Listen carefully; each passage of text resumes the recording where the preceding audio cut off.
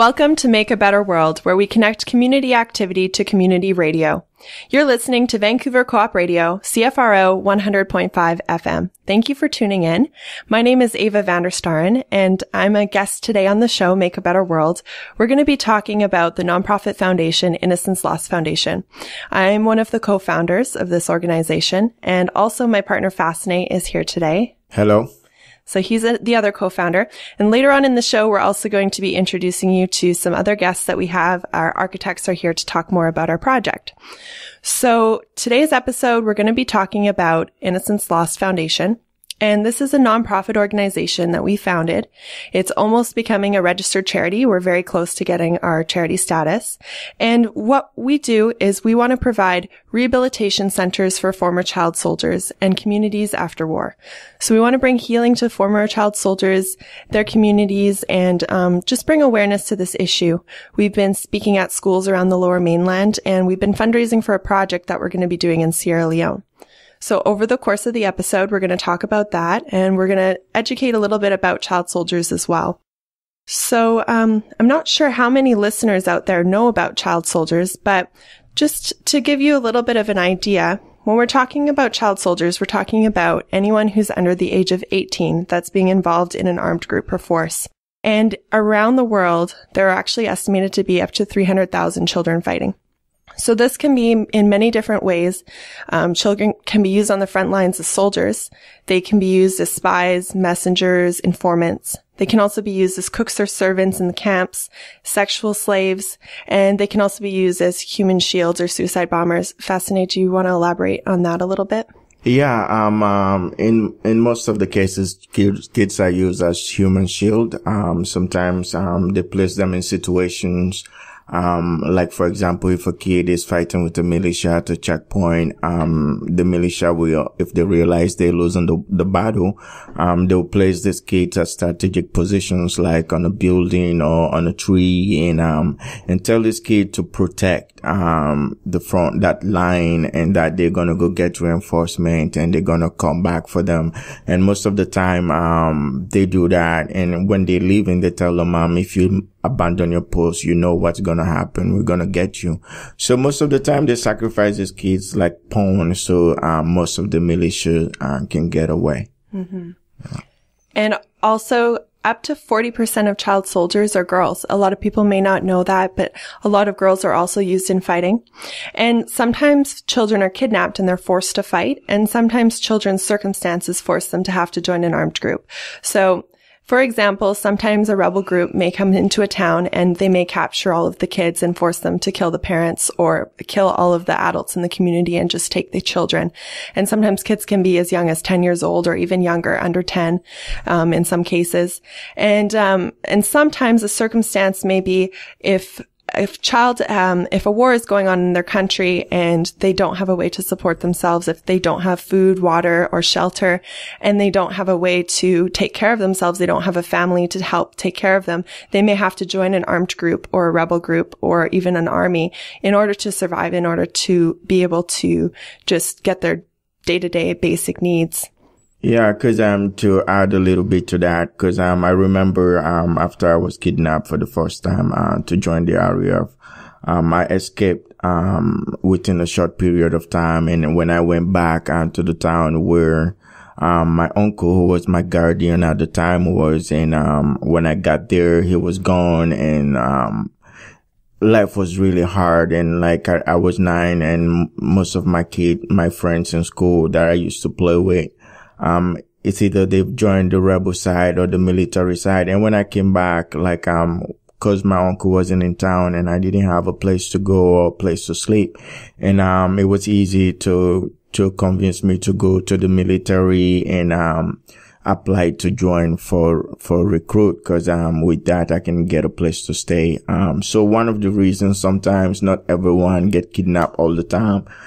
Sometimes, situations happen and these kids want to eat, they want to survive, they want a place to sleep. So they end up joining the military. Mm-hmm. And what we wanted to do is bring awareness to this and to these issues that are happening around the world. And forming Innocence Lost Foundation was inspired by Fazineh's story. He was a child soldier in the Sierra Leone Civil War, which was a war that happened in the 90s to early 2000s in Sierra Leone.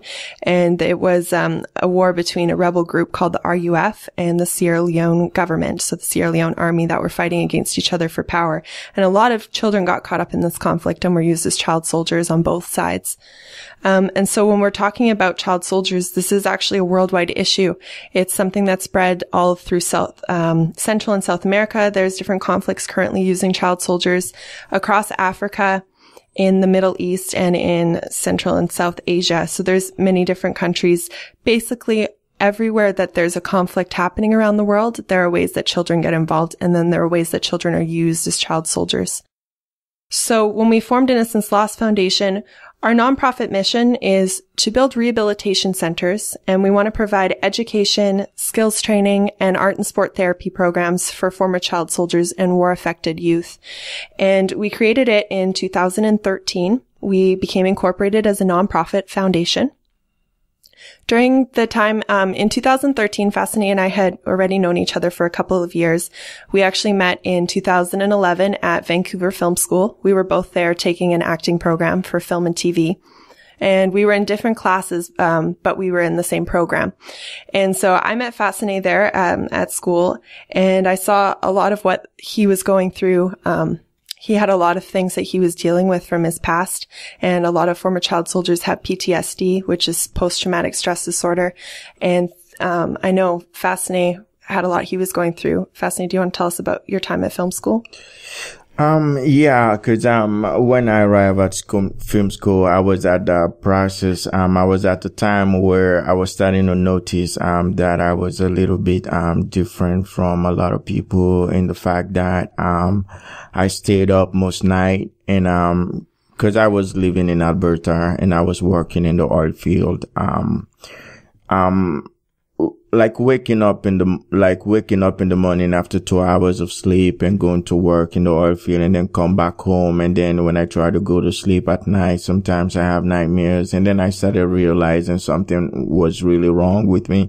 Cause when I was back home, when the war ended, we didn't really get educated a lot about PTSD, post-traumatic disorder, stress disorder, and how it does affect the mind. So I had no clue I was suffering from it.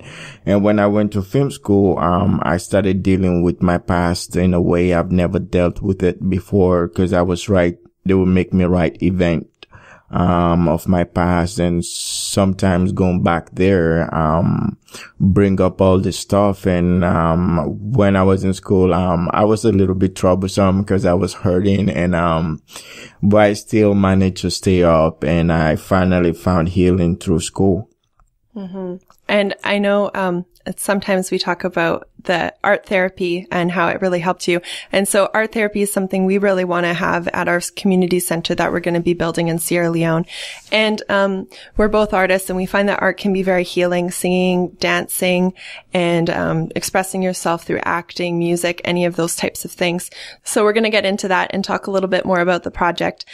In 2013, I participated in the Miss British Columbia pageant, and it was something I'd never done before. I was a little bit skeptical because I thought I didn't want to participate in a beauty pageant, but I actually found out that it was a pageant for women to build self-esteem and to promote charity work and community involvement. So there was actually no beauty portion to it. We didn't have to do a swimsuit competition, and everything was based on our charity work and our platform and self-esteem and the people that we were, our personalities. So I participated in Miss BC, and in 2013, after a couple of days of workshops and going together with a bunch of other amazing women, I was lucky to be crowned the title of Miss British Columbia for 2013 to 14. And it was a really amazing experience. And at the time participating in the pageant, my platform was rehabilitation of child soldiers, and it was inspired by Fazineh's story, because at that point I'd known him for a couple of years.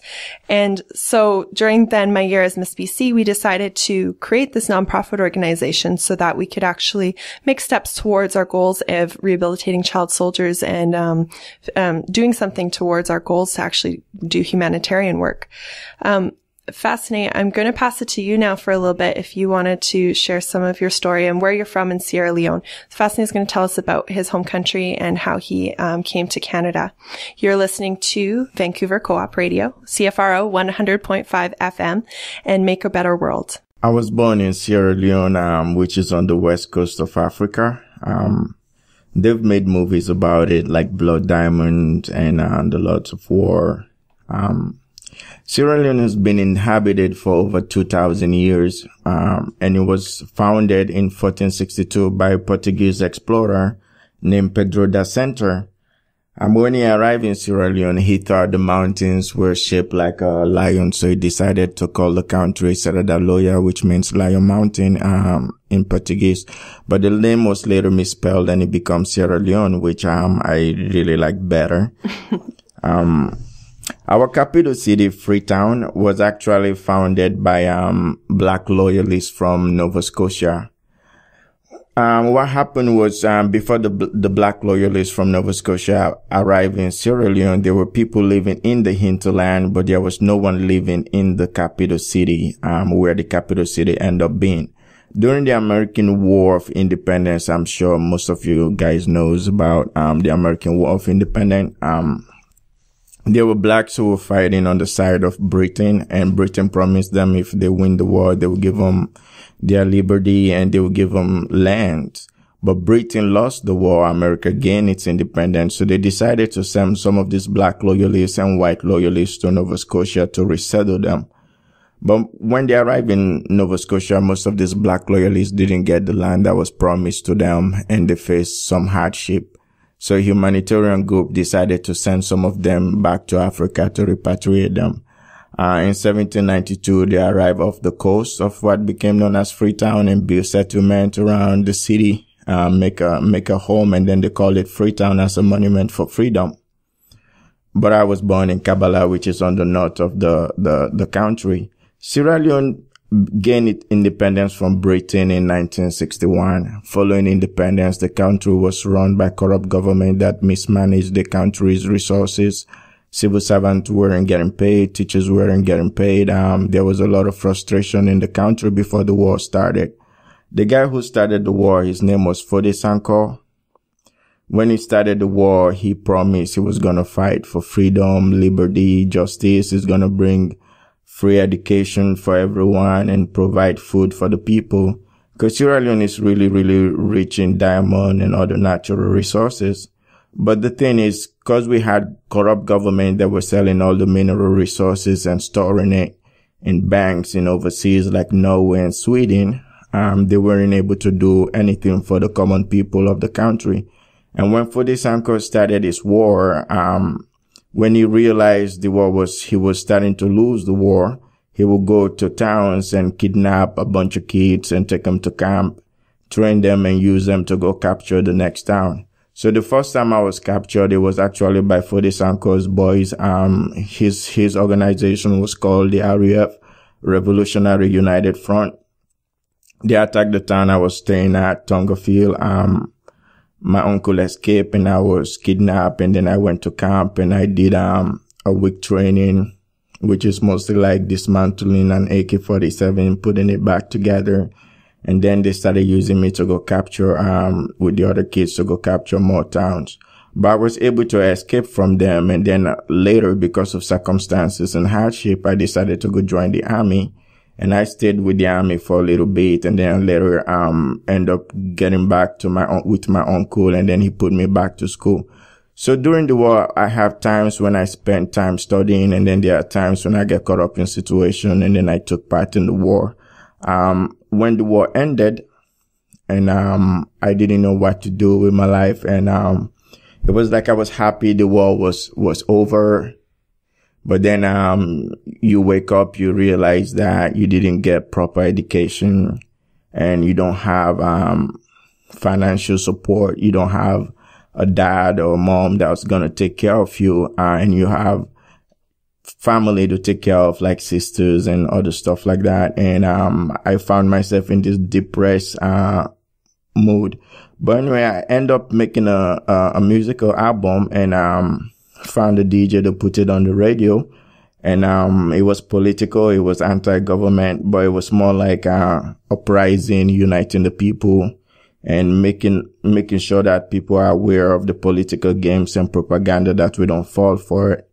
But I was, after I released the album, I traveled to Canada, and, I arrived in 2007, in Calgary. I remember when I got out of Calgary, it was in June, and I remember how cold I felt when I get out of the airport, and, I put on my jacket and my toque. And I remember, the guys that came to pick me up, they're like, "Why are you wearing a toque?" I was like, "Man, it's really, really cold."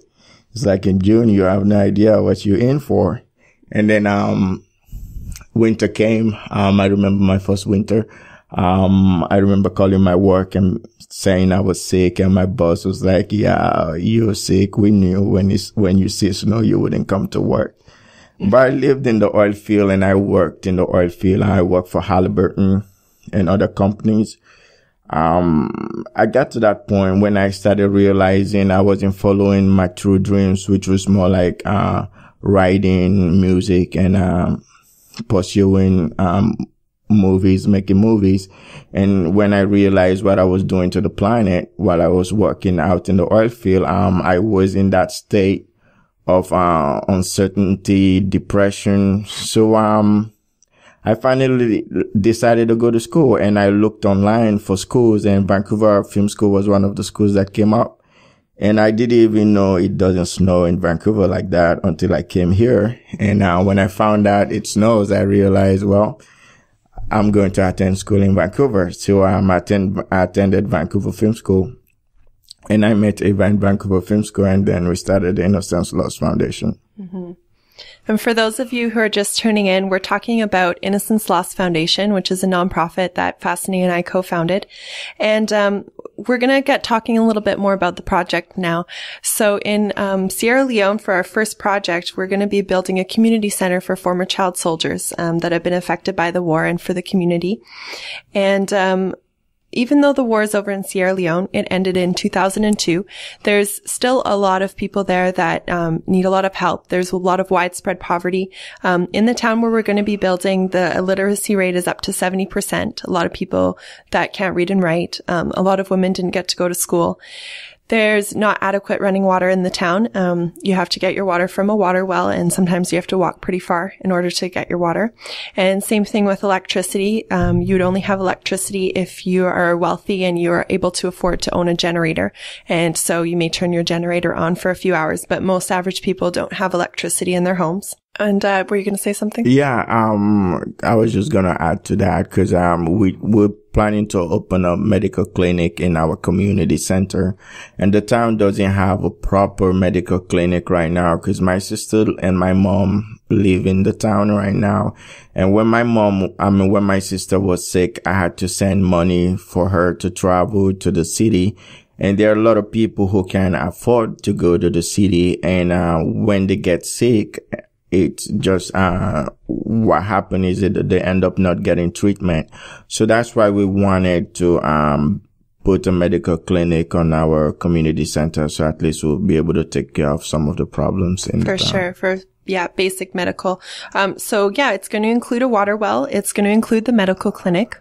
And then we're also going to have education programs. We're going to have skills training and art and sport therapy programs for former child soldiers.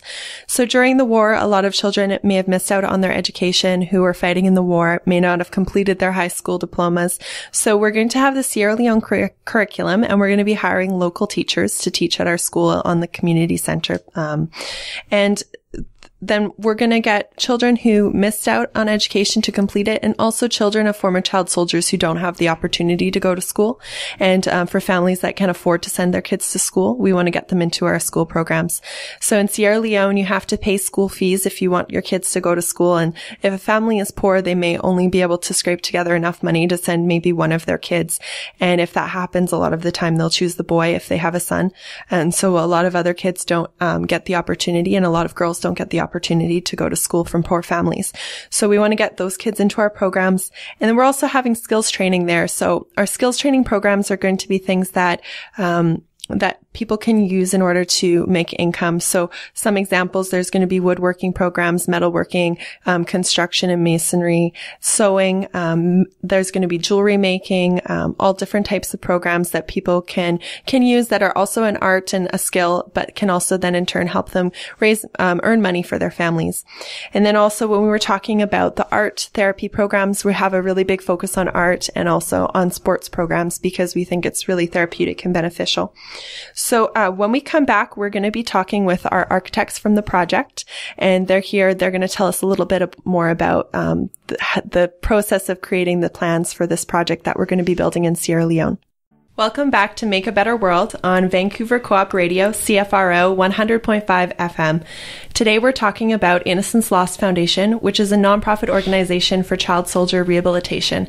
And getting back into what we were talking about, we now have two of our guests, which are Laura May and Patrick May, and they're the architects for our project. So we're going to introduce them, and they're going to tell us a little bit more about the project that we're going to be doing in Sierra Leone that we're currently fundraising for. Hi, you guys. Hello. Hi, Ava. So thanks so much for coming today. And we're just going to talk a little bit about how everything got started. So do you want to tell everyone who's listening how we met and how we began working together? We first met Ava and Fazineh in the summer of 2014.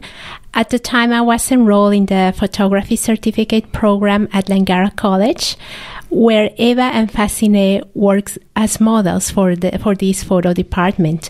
One of our instructors, knowing that they were in the process of looking for an architect to help them in the design of the community center, put us in contact. And so one morning I received this email from Ava saying, we're looking for an architect to design a community center in Africa. And reading further, I realized it was our instructor, Christopher Morris from Langara College, that had put us in contact. So following up, we set up a meeting, and Ava and Fazineh came to our office.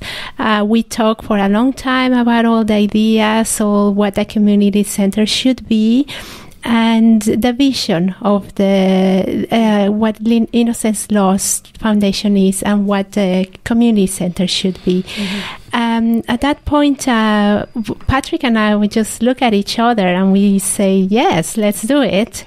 And since we started working on this project. I remember that day too. Fazineh and I were like, these are the people we have to work with. It was so amazing. And it seems like a long time ago now that we met you guys, because it seems like we've been working together with you for so long. But in fact, too, it hasn't really been that long even. But we knew for sure that you guys were the ones that we wanted to work with for this project. And so Laura and Patrick, they're from M3 Architecture. And do you want to tell us a little bit about the process that you guys went through when you started creating the plans and how that all came about? I can say a few words on that. That was 2 years ago. It was fun. I think when we first met you, I think it was inspiring. I think when Laura and I looked at it and we thought, oh, we can do a job in Africa. I think that was sort of like, yeah, that's a no-brainer. We'll do one of those. And certainly the cause was quite interesting. So it's the type of building and the type of institutional sort of project that we've worked on most of our lives. Mm-hmm. So I think... Because it's similar to school design, and you guys have been doing that. A lot of school and community design, yeah. Mm-hmm. So, and doing one in Africa was sort of like, well, that became the favorite project in the office, without a doubt. Yeah. So after that, we sort of looked at all the requirements that you guys brought to the table, the number of classrooms, the type of spaces. We talked to you guys about that a lot. You talked to us and told us what was important and what wasn't. And after that, we'd go away and we do these sketches with bubbles and massings and try and come up with something that was natural that we thought would be in Africa, which we've only seen in movies, obviously. We haven't been there. But so we came up with a collection of buildings, I think, that sort of grouped around sort of a theater space or a gathering space. And each of the buildings took on a different character based on sort of the requirements that you and Fazineh sort of related to us. Yeah, and I just want to mention, too, if any of our listeners would like to see the building plans, they're online on our website. You can go to www.innocencelostfoundation.com. And they're all up there. You can check out the work that Laura and Patrick did. And I just want to add to that. I remember the first time we met Laura and Patrick. As soon as we met them, we just knew right off the bat because they were really passionate and so interested, and they really wanted to do good. And that's how we want to run our foundation. Right now, we have a lot of volunteers, but we like to go more for passion. We want people to find healing while they volunteer, helping out with us. Those are the kind of people we want to really associate with, because they help us, because we're dealing with a heavy subject. So it's nice to have people who are really passionate about it and just want to make the world a better place. And I remember when we met them, and that was like the first quality that came to my mind. And then the work they have done, and before they met us, and the work they did for us, it was just mind-blowing and amazing. Yeah, and I'm going to mention too that they did the entire project for us pro bono, so it's all just out of the kindness of their hearts. And everyone that is a part of Innocence Lost Foundation is a volunteer. All of our board members, everybody that's involved is all volunteer, and that's how we run our foundation, with 100% of the money going towards the project. And to cover the costs of running the organization, we have sponsors, so it doesn't get taken out of donations that people give. So Laura, did you have some other things you wanted to mention about the design concepts, or anything else you wanted to talk about? Well, what makes this project different, say, from other projects, is usually when we start a project, the first thing we do is visit the site. And because that's what informs us about the context, the local climate, community, and all the factors that influence the creation of a building. However, in this case, we were all of a sudden faced with the task of designing a building in a continent we have never even been. So we knew really, at the beginning, we knew very little about the climate, the context, and the culture itself. So we started by researching online about the history and the climate and everything, and obviously we're asking Fazineh a million questions. We were also started working with a local contact in Kavala who has done a lot of research for us in terms of what are the available materials, the local labor, the cost of materials and labor and everything. And all the time we keep asking him to please take a photo of a window, a photo of a break, and this and that, and he's been extremely helpful. And yeah, it's been a fun process working from such a great distance, but somehow it's working, it's coming along. Yeah, it was very interesting from our point of view, because normally we have a huge building code and a whole different set of requirements when we go about designing a building. And then we get to this one, and there wasn't any building code other than Fazineh and maybe his uncle and the chief of the town. So from that point of view, and then all the local building materials, and the intent was everybody in the town was going to help build this. So you have to look at the whole design of the facility based on who you can get to build it and the materials that you have. So very interesting. I mean, it was educational for us. Sort of go through that process. So yeah, it's been a big learning process for us too. And we're planning on hiring all local people to help with building. And we're also going to have volunteers come over from different parts of the world as well. But we really do want to provide jobs to the community to help with building. And once we get the building set up, to run the programs and all of that too. Very cool. Yeah, and that's the goal, I think, here is to create a place that contributes to the community. And we want the local community to be part of the experience of building this center, not only by creating job opportunities to stimulate the local economy, but to give people the opportunity to take pride in what they're building. And we would love to see people bring in their artwork and their local technologies and ideas and everything put together, and have this building that is actually representative of the location. Totally. Wonderful. Thank you so much, you guys. Is there anything else you wanted to add? I don't Don't think so. Okay, great. Well, thanks so much for coming in and talking with us, sharing your experience. We're so happy that we got to work with you. And actually, Laura is a member of our board now, and Patrick is the head of our building committee. So, I mean, we've completely kept them involved in the whole process just because of how amazing it's been working with them. So yeah, that's the thing with the world. As we're talking right now, there are bad people out there conspiring to do bad, conspiring to sell weapons, conspiring to start wars, to make money, to steal natural resources from other countries. So when you come across someone who's good and they really care about the world, I think people who want to make change in the world need to start working together. We need to start really putting our brains together and work out how to make this world better. Because the people who are making it worse, they working 24/7 because they're exploiting it. So when we came across them and how genuine they were, we decided to bring them on our team. Mm-hmm. Yeah, and I'm really happy we did that. Mm-hmm. And we enjoy it. Oh, good. I'm glad to hear that. Yeah, it's always fun going to your office for meetings, for sure. Oh, I know. We get to shut it down and then have a talk and have some good food and eat and drink. Yeah. For sure. So you're listening to Make a Better World on Vancouver Co-op Radio, CFRO 100.5 FM, and we'll be right back. So we're here today talking about Innocence Lost Foundation. My name's Ava Vanderstarren. I'm one of the co-founders, and Fazineh Keita is here as well. He's the other co-founder. And we also have Laura May and Patrick May, who are the architects that are working on our project in studio as well. If you guys just want to say hello. Hello. Hello. Hello. So we're going to talk a little bit more about what we've been doing to fundraise and ways that people can get involved. So we talked about the project that we're doing for Sierra Leone, and it's to build a community center for former child soldiers and for helping the community heal after war, providing education, skills training, and art and sport therapy programs.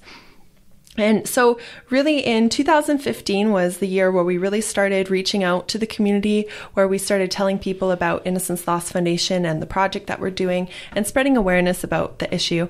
In 2015, we started speaking at schools. So Fazineh and I have been going into schools around the Lower Mainland, mostly high schools, talking to students and some universities as well. Mm-hmm. We've been educating the students about the subject and talking about our project and ways for people to get involved. And I know at the beginning, Fazineh was a little bit... it was like I didn't know what the reception was going to be because we were talking about a dark subject. And at the same time, we realized it's necessary because it was on educational purpose.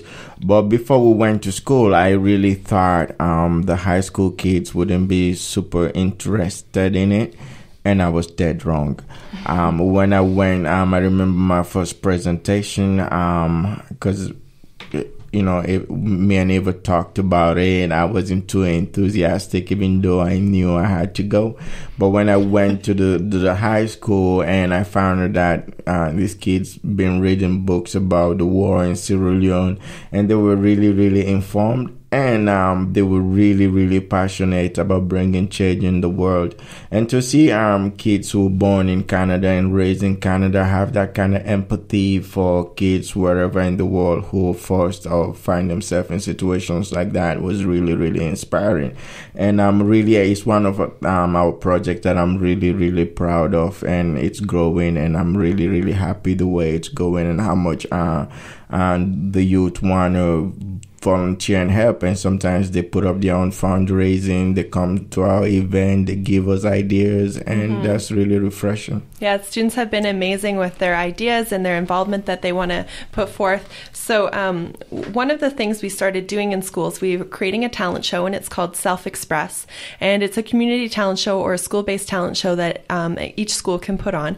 And eventually it's going to be a BC-wide talent competition for schools across BC. And the the cool thing is that people here in Canada, students here in Canada, can express themselves through art and receive like a art therapy themselves in the process, and raise money for building a community center to help former child soldiers. And so that has been a really cool thing, and we're starting to adopt that into more schools. So in the fall, some more schools are going to be putting on that event, and you can look out for that. And like Fazineh was saying, students are starting to put on their own fundraisers and creating clubs at the school. So it's been a really, really cool experience to see how involved and excited people are getting. And then some other ways that we've been fundraising, we do community events a lot. We have a concert that we put on once a year, and it's called Trading a Gun for a Guitar. It happens in October, and so our first one was in October of 2015, and we raised almost $10,000 at the event, which was really amazing. We had a lot of people show up and a really good support. We had a silent auction, and we had musicians perform. So Fazineh performed, and a few other musicians. Jane Mortefi performed. We had a band called The Spheres. Debbie Bergeron performed, and Debbie actually wrote a song for Innocence Lost Foundation. So something that we've been putting together is we're creating a fundraising album. And so musicians have started to donate songs to Innocence Lost Foundation, and we're putting this album together, and we're going to be able to sell it as a fundraising tool coming up in the next year. So we've been very excited about that too. So if there's any musicians listening who think that they might want to be involved in something like this, and as a way to give back to the community and add their voice to our album, please do get in touch. And in the same way too, if any teachers were listening, they'd like us to come out to their schools in the fall to present, you can get in touch with us. You can check out all of that on our website. Again, that one was innocencelostfoundation.com, INNOCENCELOSTFOUNDATION.com. And so some other ways that we've been getting involved with the community, we had some yoga fundraisers that went on in last summer. We've had yard sale fundraisers that we've put on. We've had an open mic night at Calabash. We also presented to Rotary clubs, and there was a Rotary club in Victoria that put on a fundraiser. We have individuals who've been fundraising by doing things like different races or half marathons and been fundraising for us through that. Also, UBC put on an Urban Dash fundraiser. So it was an event where students created teams as if similar to the Amazing Race and raced around Vancouver to fundraise. So we've had lots of cool different ideas and lots of ways to fundraise and get involved. So we're always looking for more volunteers. We're always looking for more ideas and ways to fundraise. And with getting our charity status pretty soon, we're going to be able to issue tax receipts to donors. And we know that our fundraising will take off at that point when we're getting close to our goal of being able to go to Sierra Leone to start the community center project. So please do check out our website. We have Facebook, Twitter, and Instagram where you can connect with us. And we're always also looking for sponsors from businesses or corporations. So the way that we run the foundation is sponsors cover the costs of everything. So as we continue to grow, we're going to continue looking for more businesses to come on board as sponsors as well. And something else that we do I wanted to mention. We have a jewelry line that we sell with all of the money going towards the project. So you can look on our website as well. We have a merchandise section. And what we do is we get together, volunteers, we meet up every so often. We come together and we create jewelry that we then sell for Innocence Lost Foundation. And all of the money goes to the project. So if you're interested in getting involved with that as well. We also have a t-shirt line where we sell t-shirts. We have a few different designs now. It's starting to grow. We're starting to get quite a different collection of designs. And we're having people donate design ideas. So it's been really great to see all of that growing. We're selling our jewelry in stores, at festivals. We also are at the Peony every year in August, in the summer there. And so it's been really cool to see all the different people and different ideas coming together to fundraise for the project. Yeah, and I'm really happy about the Self-Express project, because when we had the first one at Chilliwack, we had the youngest performer was about 9 years old, and then we have older people. We have someone that was about 70 years old, and it was good to have the community in that space in the theater. Because when we went to Chilliwack, I didn't even know there would be like so many amazing acts in the town. But we were able to bring it out because we made an ad on the newspaper. So a lot of people were able to participate in that. And just having the crowd, the community together, people are meeting people for the first time. And so we want to keep doing that. And even when the artists perform and there were like some emotional moments, and the artists live by the name of the show, which is self-expressing. A lot of people express themselves through it. So so back to our architecture. We've had so many foundations which you've been involved in mostly. So which one is the one that you guys enjoy the most? I know you've come to most of our events, right? Oh, the music one. Yeah. Without a doubt. Guns for guitars. Yes. Guitars for guns. Yeah, trading a gun for guitar for sure. Yeah. It's a really special night. So that's going to be coming up again this October. We're unsure of the exact date yet, but you can keep an eye on our website event section and definitely put that one on your calendar when it comes up. Okay. Yeah. When is Fazineh putting out his album? Oh, yes, Fazineh, I'm going to talk a little bit about your personal album and also your book. Yeah, I'm writing a book about growing up in Sierra Leone, my experiences and all that. There's a school in Chilliwack that I've read a chapter or two of my book in class.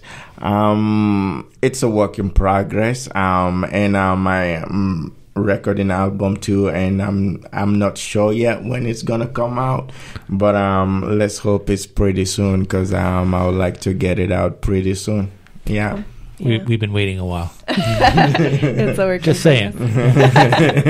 Yes, and the cool thing is that we've had so many people that have given us their wonderful support and shown us, and it is a big process creating a foundation from scratch and creating a project and fundraising and setting out to do it. But it's been amazing the amount of support that we've received, starting off with friends and family and then branching out, meeting more people, and so many people that we meet that are just these amazing people that have lent their support and to help get us closer and closer to our goals. And it's really become a community effort, and we're creating a movement. So it's been a wonderful experience, and I wouldn't change it for the world. It's been a lot of work, but it's also been a wonderful experience to start this and to work towards our goals. And we run our foundation really, really transparently. And when we work with people, it's not like we come in and being like, oh, this is how we want to do it. Because we found the best way to work with people is to let them put their input on it, and then you put your input on it, and then you put all the inputs on the table, and then you find what works the best. And maybe sometimes you got to mix the ideas, and sometimes you choose another idea. So we want to continue with that, because I know everyone have something to give, but sometimes we get caught up. We're like, oh, I have this. We don't listen to other people. We don't learn from them, which limit our growth. So we don't run the foundation like that. That's one thing we want to stay away from. We want everyone to be an equal contributor, and we want to work together and figure out what works the best. So we invite you, if you have idea, don't hesitate. This is a family, it's a movement, it's an awareness movement, so be involved. So thanks so much again. You're listening to Make a Better World. You can check out all of our information online, innocencelostfoundation.com. On Twitter, we're at foundation_IL. We have our Instagram at Innocence Lost Foundation. You can also find us on Facebook and a bunch of other different social media platforms. And our guests today were Laura and Patrick May from M3 Architecture, and they also have a website. And what is your guys' website? m3architecture.ca. Wonderful. So you can also check out their amazing work, and we have the building plans that they've created for us up on our website as well. Thank you so much for tuning in, and we hope that if this touched you in any way, that you reach out to us and let us know. And if you want to be involved, we're always open to having more people join the team. So thank you.